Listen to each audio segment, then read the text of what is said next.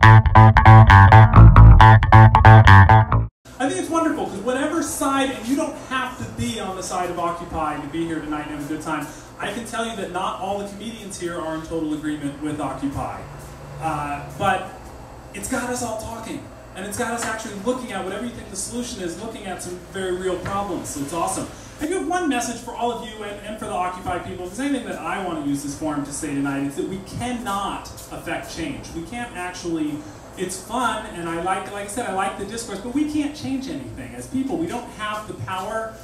They have too much money and they have too much power. No matter what we do, black people are never going to get the vote in this country. It's not going to happen. Women are not going to get the vote. Just give up on that. And Social Security, get out of here. You're dreaming. One guy even told me that he thought that someday gays would be able to serve openly in the military. Oh, that's fucking crazy.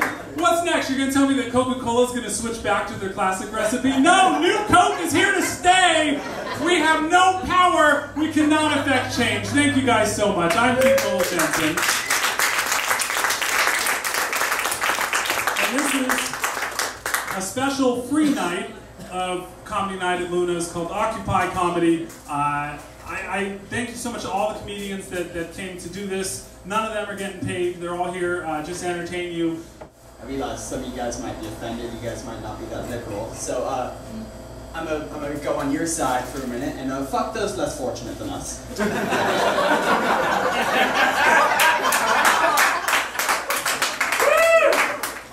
It's funny because I'm actually a libertarian, so that's actually my key point. You'll be a hero at 18 going to fight for freedom over on the other side of the world, but when you come back a 23-year-old war veteran, you're a dirty hippie looking for a free handout? How the fuck does that work, Sean Hannity? It's like my new goal in life is just out of this, I'm going to start taking better care of myself real soon, just so I can outlive Sean Hannity and fucking piss on his grave. So, Jew, black guy, and two Chinese fellas walk into a bar. But nothing funny happens because this is America. That happens every day. It wasn't even weird. Racism is so gay. It's like bending over for soap in Guantanamo Bay. Racism is so gay, but like reality, we can pray it away. So I don't know if you guys have any of these friends. I once found the technical term for it, but I lost it, and then I tried to look it up. Near as I could find were television tropes of Born in the Wrong Century and Disco Dan. These are people who believe that they were born in the wrong era. I'm only 25. I've been through cancer and divorce and alcoholism and depression. And I'm just thinking that if I were like 35, that would make sense. I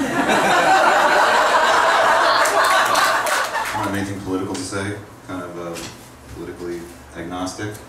Because I'm white and I don't, you know, world's been good to me. Sorry.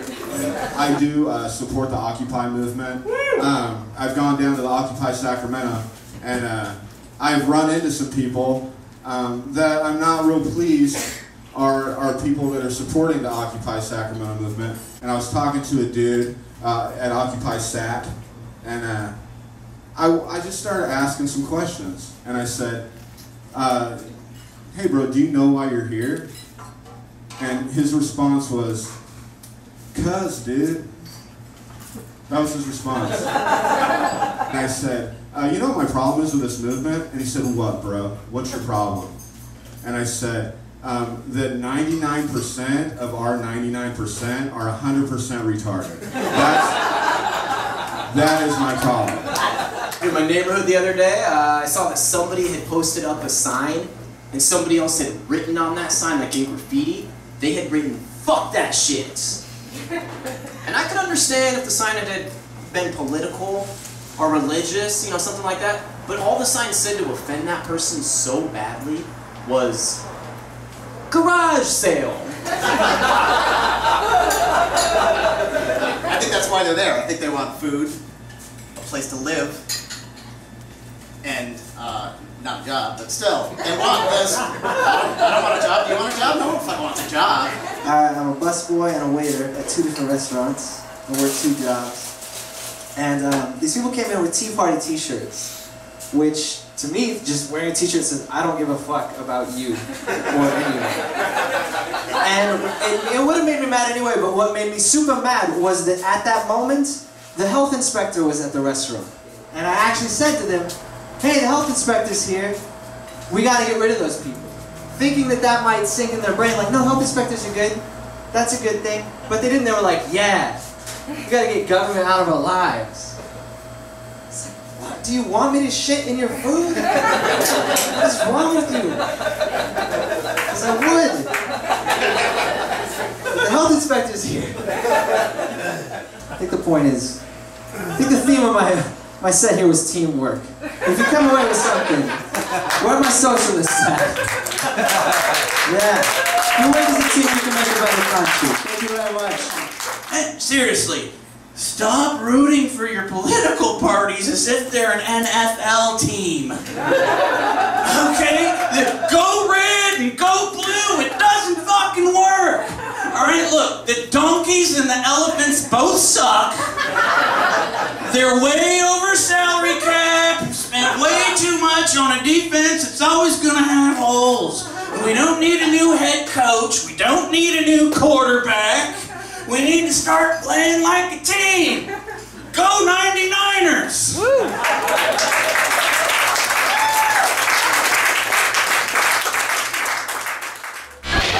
Ideas will never die. Oh my God! And they're contagious.